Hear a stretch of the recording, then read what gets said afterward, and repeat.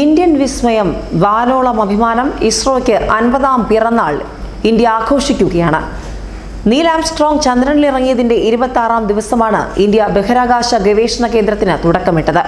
1969 August 15-ന് 50 വർഷങ്ങൾക്കിപ്പുറം ഇന്ത്യയുടെ രണ്ടാം ചാന്ദ്ര പര്യവേക്ഷണ ദൗത്യമായ ചന്ദ്രയാൻ 2 ചന്ദ്രനിലേക്കുള്ള യാത്രയിലാണ്. അരനൂറ്റാണ്ടിനിടെ ലോകം മാറിമറിഞ്ഞു. ബഹിരാകാശ ഗവേഷണ രംഗം വലുതായി. രാജ്യാന്തര ബഹിരാകാശ നിലയവും സ്വകാര്യ റോക്കറ്റ് വിക്ഷേപണ കമ്പനിയുമൊക്കെ ചർച്ചകളോട് ചർച്ചയായി.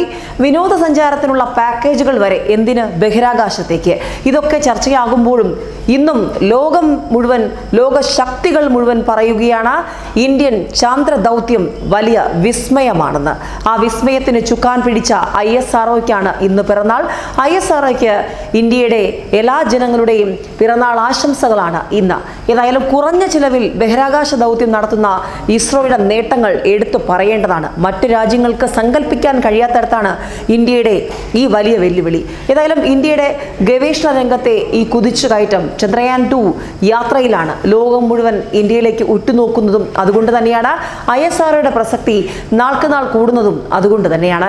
1963 നവംബർ 21 വൈകിട്ട് 6:25 തുമ്പ ഇക്വറ്റോറിയൽ റോക്കറ്റ് ലോഞ്ചിംഗ് സ്റ്റേഷനിൽ നിന്ന് നൈക് അപ്പാച്ചെ റോക്കറ്റ് കുതിച്ചുയർന്നത്.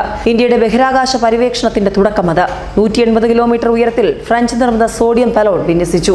കാറ്റിന്റെ ദിശ, വേഗത, വ്യാപനം, മർദ്ദം എന്നിവ കണ്ടുപിടിക്കാനായിരുന്നു ആ ദൗത്യം. നേവിയുടെ കപ്പൽ കടലിലും ഹെലികോപ്റ്റർ ആകാശത്തും വിക്ഷേപണത്തിന് സുരക്ഷയൊരുക്കി. പിന്നീട് രാജ്യം കണ്ടത് ISROയുടെ വലിയ കുതിപ്പ്. ഒന്നിനു പുറകെ ഒന്നായി ആയിരക്കണക്കിന്, അതായത് കൃത്യമായി പറഞ്ഞാൽ 3000-ലേറെ റോക്കറ്റുകൾ തുമ്പയിൽ നിന്ന് വിക്ഷേപിച്ചു. വിജയങ്ങളുടെ ചരിത്രം മാത്രമല്ല ഇസ്രോയ്ക്കുള്ളത്. ചില തിരിച്ചടികൾ ഉണ്ടായെങ്കിലും ഇസ്രോ അതിനെയൊക്കെ അതിജീവിച്ചു. അതുതന്നെയാണ് ഇസ്രോയുടെ പ്രയാണത്തിന്റെ കരുത്തും. വലിയ ലക്ഷ്യബോധമുണ്ട്. ലക്ഷ്യബോധമുള്ള ശാസ്ത്രജ്ഞരുടെ നിലപാടുകൾ അതുതന്നെയാണ് ഇസ്രോയെ എന്നും നയിക്കുന്നതും. ചന്ദ്രനിൽ വെള്ളത്തിന്റെ സാന്നിധ്യം തെളിയിച്ച ചന്ദ്രയാൻ 1 ദൗത്യത്തിന് ആകെ ചെലവ് 386 കോടി രൂപ. വൻ വിജയമായ മംഗൾയാന് 450 കോടി രൂപ. ചന്ദ്രയാൻ 2 ദൗത്യത്തിന്റെ ചെലവ് 978 കോടി രൂപ. ഹോളിവുഡിൽ നിർമ്മിക്കുന്ന പല സിനിമകളുടേതിലും കുറഞ്ഞ ചിലവിലാണ് ഇന്ത്യ ബഹിരാകാശ ദൗത്യങ്ങൾ വിജയിപ്പിക്കുന്നത്.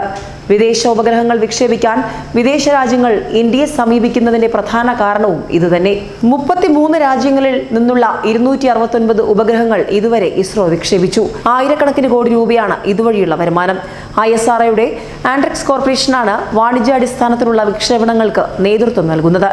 ഏതായാലും ഭൂമിയുടെ ഭ്രമണപഥത്തിലെത്തിക്കാവുന്ന ഉപഗ്രഹങ്ങളെക്കുറിച്ചുള്ള ഇസ്രോയുടെ ആദ്യ 1/4 നൂറ്റാണ്ടുകാലത്തെ ചിന്ത അത് സത്യമാണെന്ന് പിന്നീട് ലോകം മുഴുവൻ ഏറ്റുപറഞ്ഞു. ഇന്ത്യയുടെ GSLV റോക്കറ്റ് പൂർണ്ണ സജ്ജമായതുകൊണ്ട് തന്നെ എവിടെയും പോകാം എന്ന ചിന്ത ഇസ്രോയ്ക്കുണ്ട്. ആ ധൈര്യം തന്നെയാണ് ഇപ്പോൾ ചന്ദ്രയാൻ 2 വരെ എത്തി നിൽക്കുന്നതും. ഏതായാലും വരും വർഷങ്ങളിലും ബഹിരാകാശ പര്യവേക്ഷണ രംഗത്ത് ഇന്ത്യയുടെ കുതിച്ചുചാട്ടം ISROയുടെ അഭിമാന നിമിഷം തന്നെയായിരിക്കും രാജ്യവും ലോകവും കാണാൻ പോകുന്നത്. ന്യൂസ് ഡെസ്ക് മലയാളി വാർത്ത.